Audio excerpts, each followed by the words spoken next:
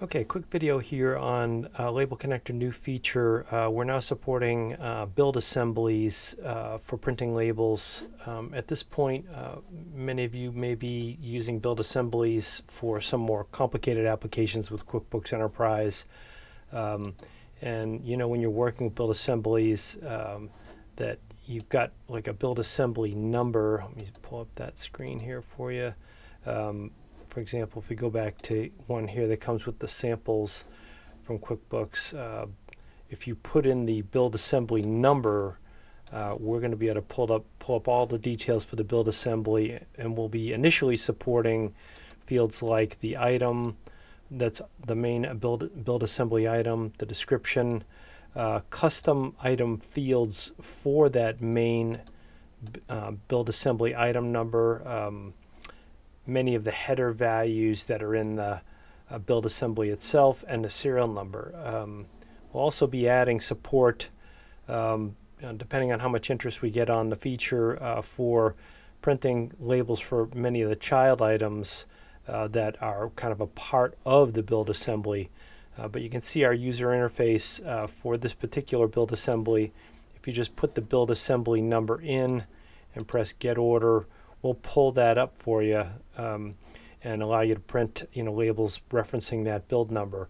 A couple other background features that we've added to this is the creation of macros. The first step to kind of setting that up is you would just go into our general settings and you would define a folder where you want to keep these macros stored, and I'll get into what those are in a moment here. But basically, you go into the build assembly settings screen, and if you've designed a couple of build assembly type templates in our designer, then you can select those to include them in kind of like a running, almost like order of a number of templates that would get printed at various quantities, and you can go ahead and just like add those pre-designed templates from our designer, pull them down into the macro here. Let's say you wanted to have like, 2 labels for this particular template and 3 labels printed for this one. Then this would become like a job that would run to do like a whole array of different templates from our designer in various quantities, and that can run as a macro. And you can save this. We're going to we're about to expand this so you can kind of save several macros, give them a name, so that then when you're printing, you can then go into our printing screen, and when you pull up the order, you'll be able to just select which macro by name, and they'll just have a little drop down here. You could name it like, main panel macro, or, XYZ motor macro. Like if you have an item where you have to put a few different labels onto it that can be a complex item, we can support that now for you with build assemblies. So just wanted to get that update to you. So you basically have to go in here and start a new label design, and you would select a build assembly type label, and you can see here where you can quickly just create that new type of template.